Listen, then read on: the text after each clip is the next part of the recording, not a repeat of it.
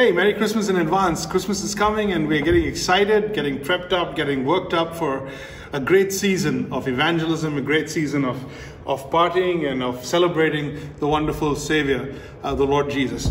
I have been thinking about how we could encourage our members during this Christmas.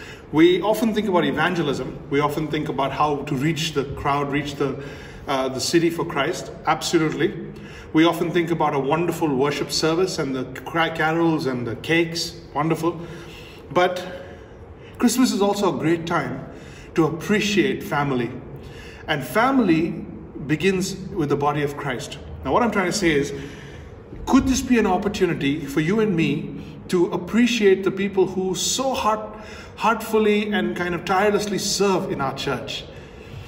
We call them volunteers, we call them lay ministers, we call them ministry team, we call them core team. Call them what you want, but these are people who should not be more tired at Christmas. They should feel rewarded at Christmas. Christmas time is a season where perhaps the main service is kept for evangelism, or it's kept for reaching out, or it's kept for traditional purposes. But around that, instead of having events that are all involving people who don't take Christ that seriously, they're not so much involved in church through the year, they become the focus. If you understand what I'm trying to get at here, we do so much for them and then they come, enjoy, and they leave. But there needs to be a time when we do something for those who are serving, who are there, who are sacrificially present. You know, they love the church, they're involved. And I've been thinking of ways we could appreciate them. For instance, souvenirs, gifts, medallions, a present, a book, to publicly recognize just service, you know, to publicly recognize that the love of Jesus has shone through them during that time or during the past year.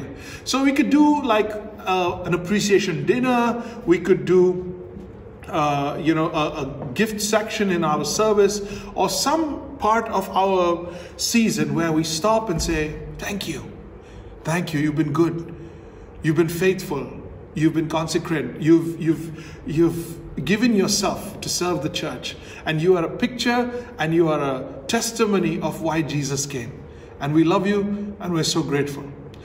Think about that. Think about how we could do that this Christmas. How can we make our own people feel loved and appreciated and recognized and seen?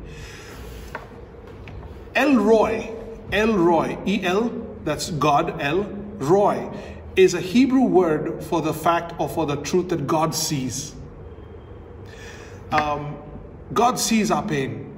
God sees our suffering. God sees our giving. God sees our consecration. He sees our sacrifice. And we have to represent a God who sees. And when we appreciate our core team and our ministry team, our lay members who serve along with all their jobs and their responsibilities, we're reflecting a God who sees. We affirm them and we appreciate them. Let's do that this Christmas. It will change the whole spirit of your church and help you grow.